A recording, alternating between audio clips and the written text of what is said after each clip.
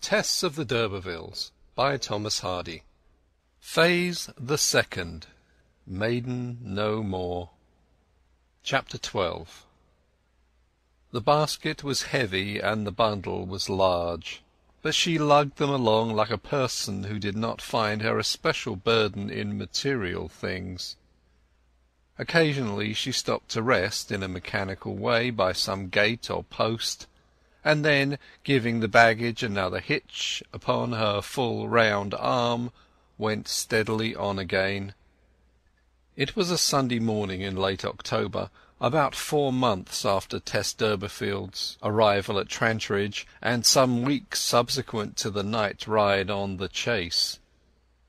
The time had not long passed daybreak, and the yellow luminosity upon the horizon behind her back lighted the ridge towards which her face was set, the barrier of the vale wherein she had of late been a stranger, which she would have to climb over to reach her birthplace. The ascent was gradual on this side, and the soil and scenery differed much from those within Blakemore Vale.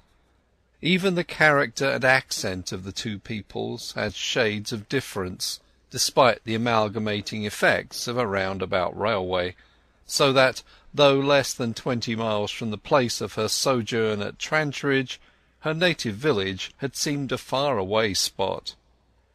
The field folk shut in there traded northward and westward, travelled, courted, and married northward and westward, thought northward and westward. Those on this side mainly directed their energies and attention to the east and south. The incline was the same down which d'Urberville had driven her so wildly on that day in June. Tess went up the remainder of its length without stopping, and on reaching the edge of the escarpment gazed over the familiar green world beyond, now half veiled in mist. It was always beautiful from here. It was terribly beautiful to Tess to-day, for since her eyes last fell upon it she had learnt that the serpent hisses where the sweet birds sing, and her views of life had been totally changed for her by the lesson. Verily another girl than the simple one she had been at home was she who, bowed by thought, stood still here, and turned to look behind her. She could not bear to look forward into the vale. Ascending by the long white road that Tess herself had just laboured up, she saw a 2-wheeled vehicle, beside which walked a man who held up his hand to attract her attention. She obeyed the signal to wait for him with unspeculative repose, and in a few minutes man and horse stopped beside her. "Why do you slip away by stealth like this?" said d'Urberville, with upbraiding breathlessness. "On a Sunday morning, too, when people are all in bed. I only discovered it by accident, and I've been driving like the deuce to overtake you. Just look at the mare. Why go off like this? You know that nobody wished to hinder your going. And how unnecessary it has been for you to toil along on foot, and encumber yourself with this heavy load. I have followed like a madman, simply to drive you the rest of the distance, if you won't come back." "I shan't come back," said she. "I thought you wouldn't. I said so. Well, then, put up your baskets and let me help you on." She listlessly placed her basket and bundle within the dog-cart, and stepped up, and they sat side by side. She had no fear of him now, and in the cause of her confidence her sorrow lay. D'Urberville mechanically lit a cigar, and the journey was continued with broken, unemotional conversation on the commonplace objects by the wayside. He had quite forgotten his struggle to kiss her when, in the early summer, they had driven in the opposite direction along the same road. But she had not, and she sat now like a puppet, replying to his remarks in monosyllables. After some miles they came in view of the clump of trees beyond which the village of Marlott stood. It was only then that her still face showed the least emotion, a tear or two beginning to trickle down. "What are you crying for?" he coldly asked. "I was only thinking that I was born over there," murmured Tess. "Well, we must all be born somewhere." "I wish I had never been born, there or anywhere else." "Pooh! Well, if you didn't wish to come to Trantridge, why did you come?" She did not reply. "You didn't come for love of me, that I'll swear." "'Tis quite true. If I had gone for love of you, if I had ever sincerely loved you, if I loved you still, I should not so loathe and hate myself for my weakness as I do now. My eyes were dazed by you for a little, and that was all." He shrugged his shoulders. She resumed. "I didn't understand your meaning till it was too late." "That's what every woman says." "How can you dare to use such words?" she cried, turning impetuously upon him, her eyes flashing as the latent spirit, of which he was to see more some day, awoke in her. "My God! I could knock you out of the gig. Did it never strike your mind that what every woman says, some women may feel?" "Very well," he said, laughing. "I am sorry to wound you. I did wrong. I admit it." He dropped into some little bitterness as he continued. "Only you needn't be so everlastingly flinging it in my face. I am ready to pay to the uttermost farthing. You know you need not work in the fields or the dairies again. You know you may clothe yourself with the best, instead of in the bald plain way that you have lately affected, as if you couldn't get a ribbon more than you earn." Her lip lifted slightly, though there was little scorn as a rule in her large and impulsive nature. "I have said, and I will not take anything more from you, and I will not, I cannot. I should be your creature to go on doing that, and I won't." "One would think you were a princess from your manner, in addition to a true and original d'Urberville. Ha ha! Well, Tess, my dear, I can say no more. I suppose I am a bad fellow, a damn bad fellow. I was born bad, and I have lived bad, and I shall die bad in all probability. But upon my lost soul I won't be bad towards you again, Tess. And if certain circumstances should arise, you understand, in which you are in the least need, the least difficulty, send me one line, and you shall have by return whatever you require. I may not be at Trantridge. I am going to London for a time. I can't stand the old woman, but all letters will be forwarded." She said that she did not wish him to drive her further, and they stopped just under the clump of trees. D'Urberville alighted and lifted her down bodily in his arms, afterwards placing her articles on the ground beside her. She bowed to him slightly, her eye just lingering in his, and then she turned to take the parcels for departure. Alec d'Urberville removed his cigar, bent towards her, and said, "You are not going to turn away like that, dear. Come." "If you wish," she answered indifferently. "See how you have mastered me." She thereupon turned round and lifted her face to his, and remained like a marble term while he imprinted a kiss upon her cheek, half perfunctorily, half as if zest had not quite died out. Her eyes vaguely rested upon the remotest trees in the lane while the kiss was given, though she were nearly unconscious of what he did. "On the other side, for old acquaintance' sake." She turned her head in the same passive way as one might turn at the request of a sketcher or hairdresser, and he kissed the other side, his lips touching cheeks that were damp and smoothly chill as the skin of mushrooms in the field around. "You don't give me your mouth and kiss me back. You never willingly do that. You'll never love me, I fear." "I have said so often. It is true. I have never really and truly loved you, and I think I never can," she added mournfully.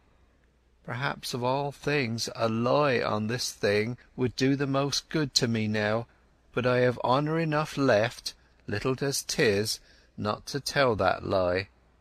If I did love you, I may have the best of causes for letting you know it, but I don't." He emitted a laboured breath, as if the scene were getting rather oppressive to his heart, or to his conscience, or to his gentility. "Well, you are absurdly melancholy, Tess. I have no reason for flattering you now, and I can say plainly that you need not be so sad. You can hold your own for beauty against any woman of these parts, gentle or simple. I say it to you as a practical man and well-wisher. If you are wise you will show it to the world more than you do before it fades. And yet, Tess, will you come back to me? Upon my soul, I don't like to let you go like this." "Never, never. I made my mind as soon as I saw what I ought to have seen sooner, and I won't come." "Then good morning, my 4 months' cousin. Good-bye." He leapt up lightly, arranged the reins, and was gone between the tall red-berried hedges. Tess did not look after him, but slowly wound along the crooked lane. It was still early, and though the sun's lower limb was just free of the hill, his rays, ungenial and peering, addressed the eye rather than the touch as yet. There was not a human soul near. Sad October and her sadder self seemed the only two existences haunting that lane. As she walked, however, some footsteps approached behind her, the footsteps of a man, and owing to the briskness of his advance he was close at her heels, and had said "Good morning" before she had been long aware of his propinquity. He appeared to be an artisan of some sort, and carried a tin pot of red paint in his hand. He asked in a businesslike manner if he should take her basket, which she permitted him to do, walking beside him. "It is early to be astir this Sabbath morn," he said cheerfully. "Yes," said Tess. "When most people are at rest from their week's work." She also assented to this. "Though I do more real work to-day than all the week besides." "Do you?" "All the week I work for the glory of man, and on Sunday for the glory of God. That's more real than the other, eh? I've a little to do here at this stile." The man turned as he spoke to an opening at the roadside leading into a pasture. "If you'll wait a moment," he added, "I shall not be long." As he had her basket she could not well do otherwise, and she waited, observing him. He set down her basket and the tin pot, and stirring the paint with the brush that was in it, began painting large square letters in the middle board of the three composing the style, placing a comma after each word, as if to give pause, while that word was driven well home to the reader's heart. "Thy damnation slumbereth not." 2 Peter chapter 2, verse 3. Against the peaceful landscape, the pale decaying tints of the copses, the blue air of the horizon, and the lichened stile boards, these staring vermilion words shone forth. They seemed to shout themselves out and make the atmosphere ring. Some people might have cried, "Alas, poor theology!" at the hideous defacement, the most grotesque phrase of a creed which had served mankind well in its time. But the words entered Tess with accusatory horror. It was as if this man had known her recent history, yet he was a total stranger. Having finished his text, he picked up her basket, and she mechanically resumed her walk beside him. "Do you believe what you paint?" she asked in low tones. "Believe that text? Do I believe in my own existence?" "But," she said tremulously, "suppose your sin was not of your own seeking?" He shook his head. "I cannot split hairs on that burning query," he said. "I have walked hundreds of miles this past summer, painting these texts on every wall, gate, and stile in the length and breadth of this district. I leave their application to the hearts of the people who read 'em." "I think they are horrible," said Tess. "Crushing, killing." "That's what they are meant to be," he replied in a trade voice. "But you should read my hottest ones. They're my kips for slums and seaports. They'd make ye wriggle. But not what this is a very good text for rural districts. There's a nice bit of blank wall up by that barn standing to waste. I must put one up there, one that will be good for dangerous young females like yourself to heed. Will you wait, missy?" "No," said she, and taking her basket, Tess trudged on. A little way forward she turned her head. The old grey wall began to advertise a similar fiery lettering to the first, with a strange unwonted mien, as if distressed at duties it had never before been called upon to perform. It was with a sudden flush that she read and realized what was to be the inscription he was now halfway through: "Thou shalt not commit." Her cheerful friend saw her looking, stopped his brush, and shouted, "If you want to ask for edification on these things of a moment, there's a very good man going to preach a charity sermon to-day in the parish you are going to, Mr. Clare of Emminster. I'm not of his persuasion now, but he's a good man, and he'll expound as well as any parson I know. 'Twas he began the work in me." But Tess did not answer.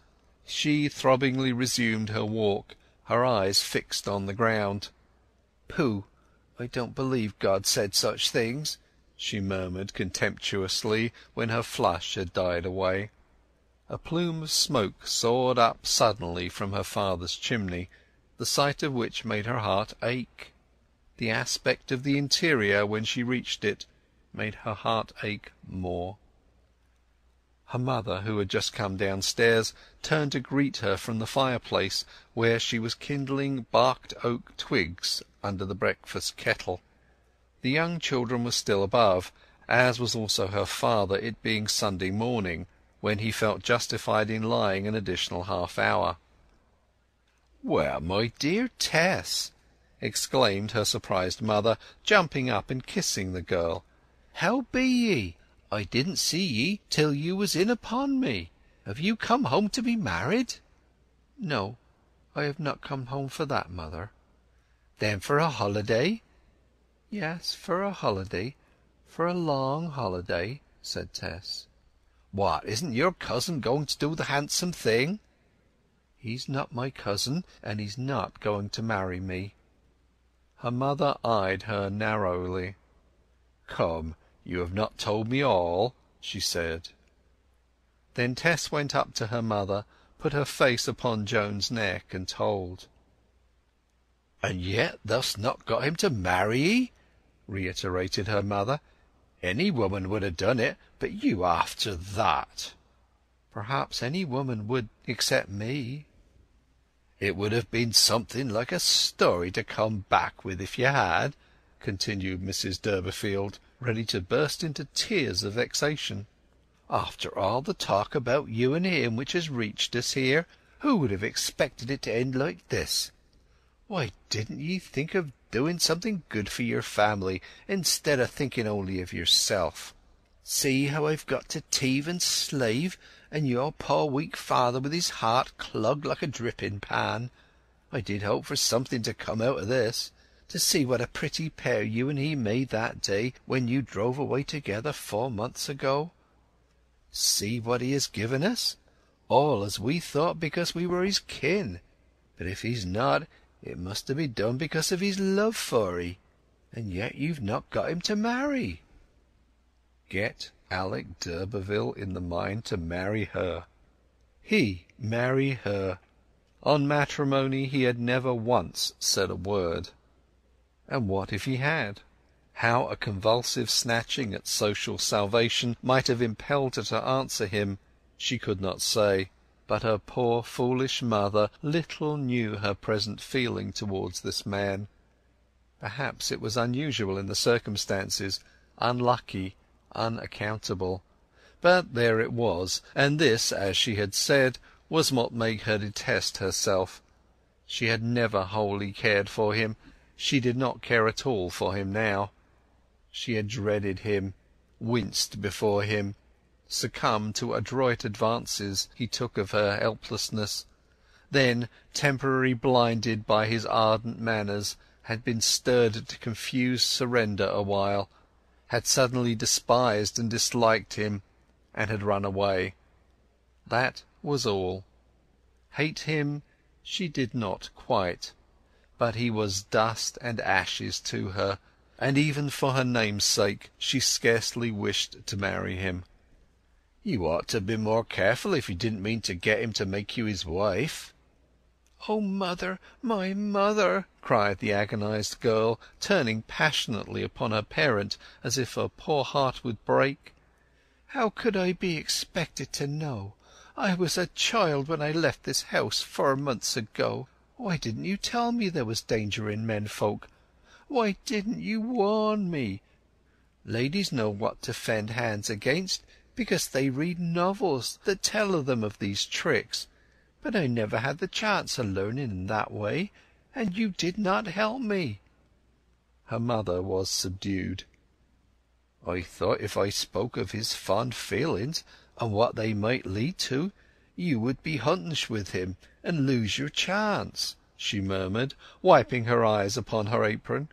"Well, we must make the best of it, I suppose. 'Tis nater after all, and what do please God." End of chapter 12.